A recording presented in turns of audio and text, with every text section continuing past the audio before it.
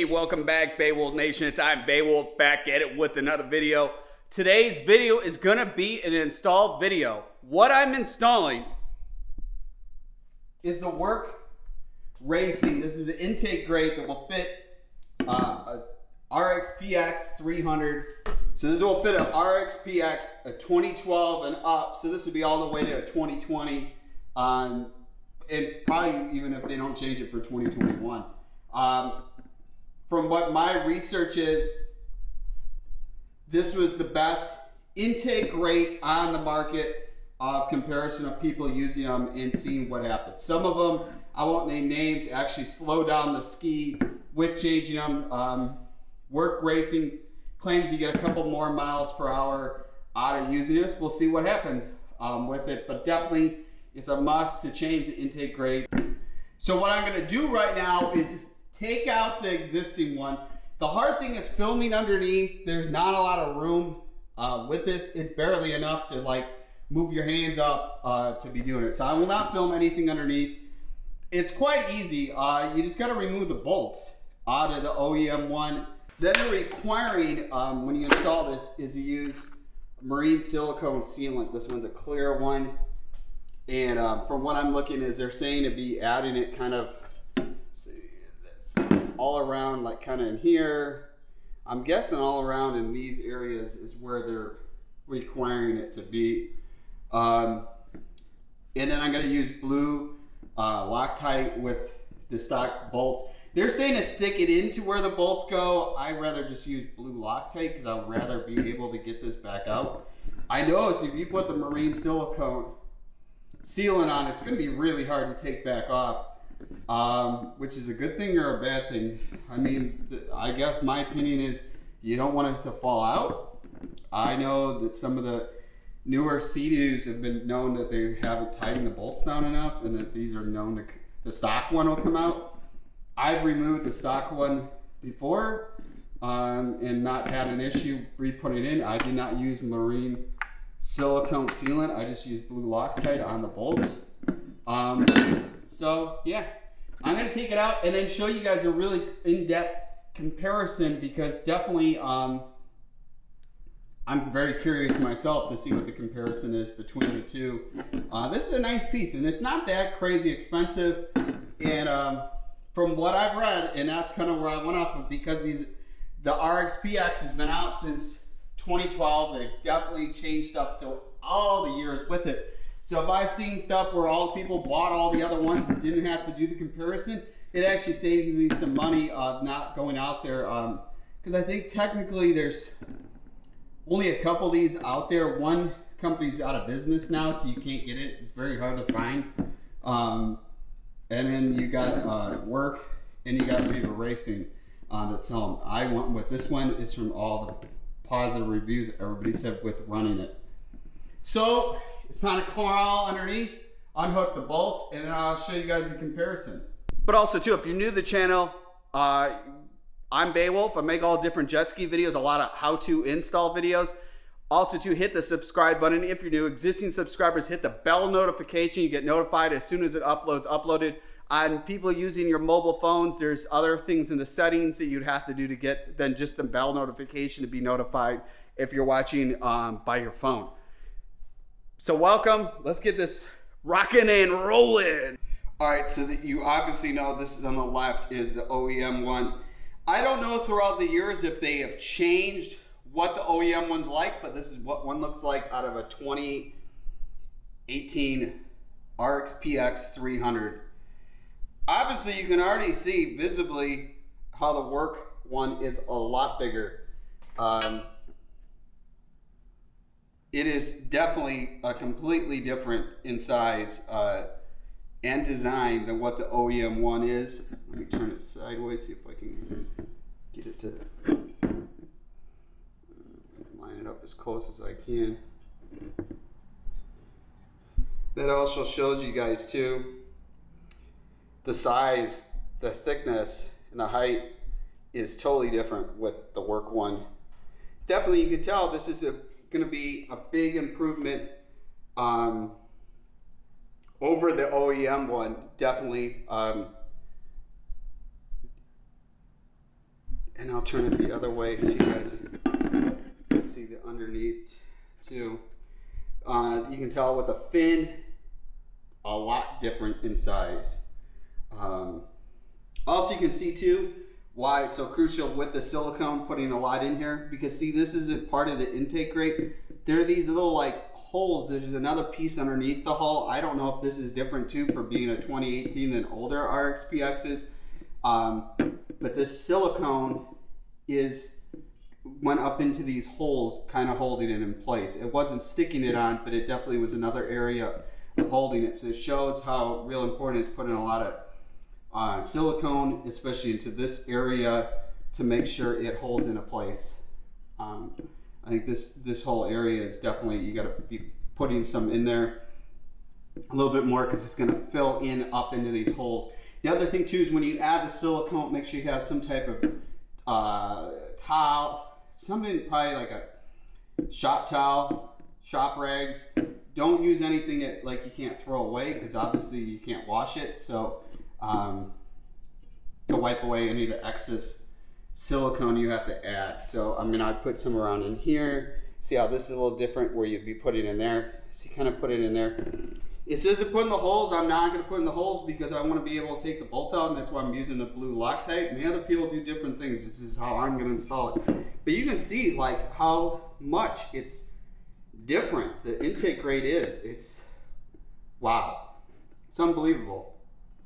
I might do too is just a pre-go underneath the ski and just see it fits up correctly before adding the silicone on. It's just seeing how everything fits up is probably what I'm going to do first, just to verify everything, because it is way different in size. It's unbelievable. I also plan on doing in the future installing an intake grate on my 2019 Yamaha GP 1800R.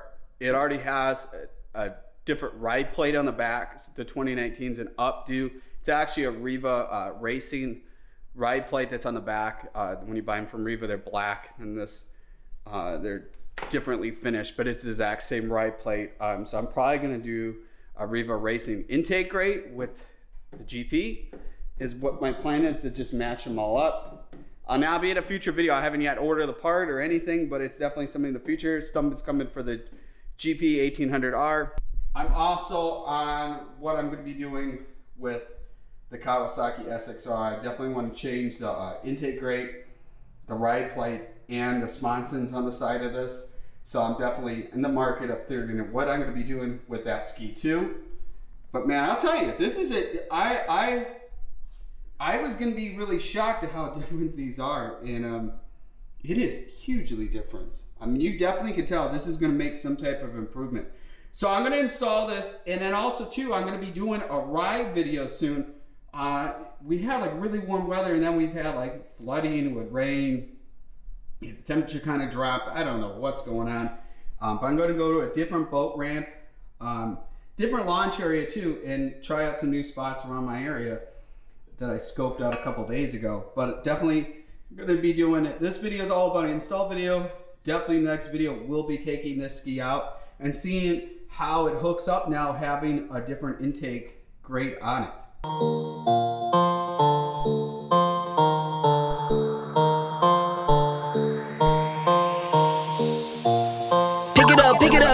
Pick it up.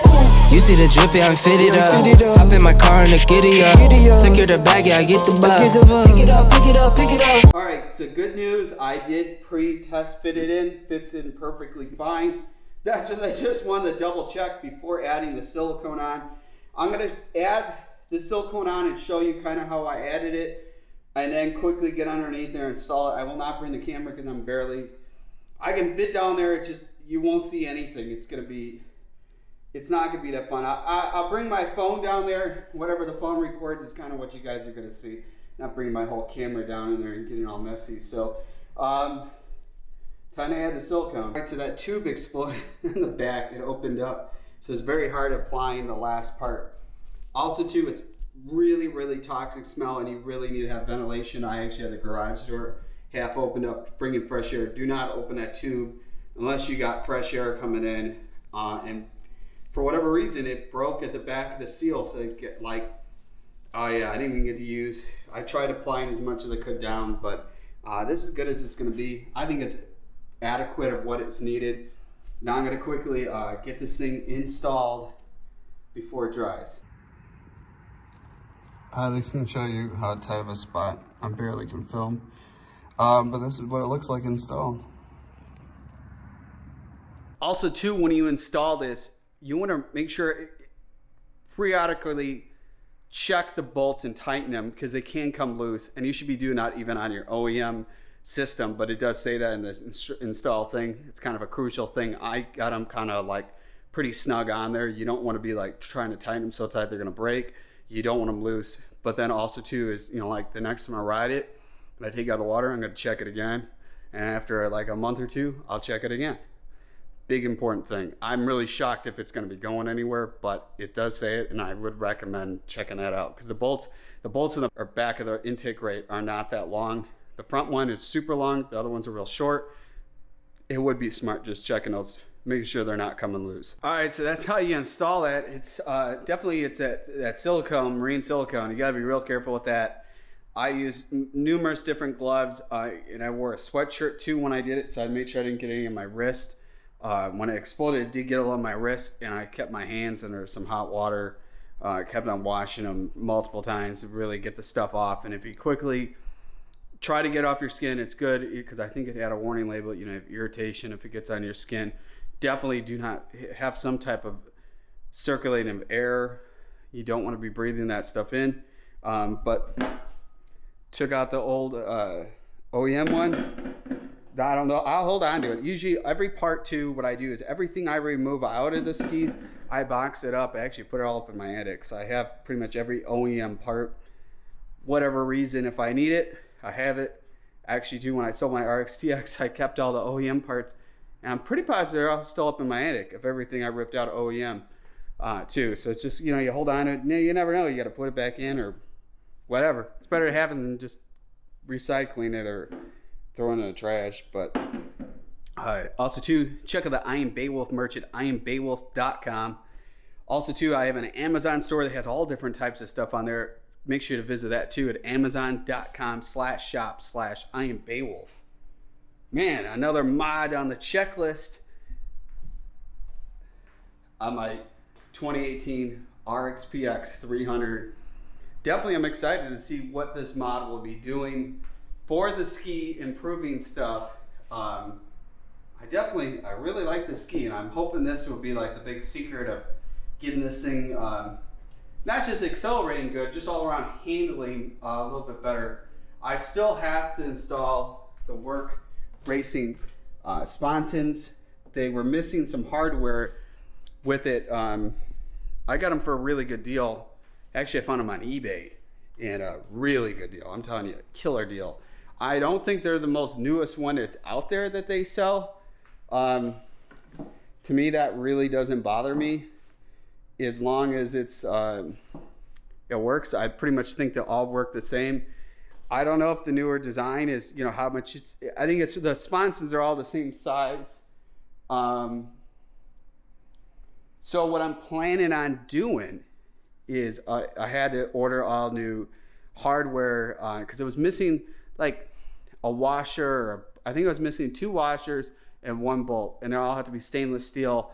And then what I did is I ordered, it was hard to find, but I found them online where I could buy these washers, the sizes. Luckily they said in the install thing of what sizes they were, so I knew what to get. And I got a whole new set where they're for sure won't corrosive there's different stainless steel ones. I was not aware of that. So I got whatever the best ones are that be against salt water. So I'm just gonna replace all of them, even though I have them. I like to see if they're the same, but hey, who really cares? So I'm waiting to install that. But also too, I said in the past video, I want to install that mod first, see how it handles, and then do the next thing. The last thing we do is just buy a bunch of stuff and put it all in there. You don't know where to go. But also too, if you're into modifying your jet ski, I think the biggest things crucial you need to do first is handling and improvement. So like the intake grate, the ride plate. Problems with Sea Doos, because they have closed loop cooling, you really can't change the ride plate on those unless you're getting rid of the closed loop cooling. But on Yamaha and Kawasaki's, it's the ride plate. Sponsons, so you get kind of the mastering of how it handles. Definitely getting a grippier seat, like the Jettrim seat where it's real grippy. This, there's no grip. I mean, it just slides. That, see, it just, my hand just goes like this. Not a problem. I'll show you guys with this grippy material I have with Jettrim. Look at this. I'm pushing. My hand's not moving. Look. This. See? Sliding. This. I'm stuck. It's like I'm a gecko. It's, look. I mean, this is putting, I'm actually putting force. So my hand is, see, it is moving. If I put the force like that, look at it. Gone. Grip. Like, it's, you're holding on. So, this is probably like the step of going and moving on. That's what the hardest thing was with riding the Yamaha GP 1800R, is there is no grip onto the seat. So I have this set up the Sponsons in race mode, and I have my hands just flying all around. So, and this is even, it looks grippy with this carbon fiber look, but it is not grip. It's similar to how that material is. So a seat is a must on the list for this. But that's kind of what I think you do. Before you go all crazy, modifying it, voiding your warranty, do little things like that that are, you'll more master the handling and work your way up. It's the end of the video. I'm Beowulf. Make sure you hit that subscribe button if you haven't already. Be driven to win. Remember, every day is Earth Day. I'm Beowulf. I'll be back at the next one. Peace out, Beowulf Nation.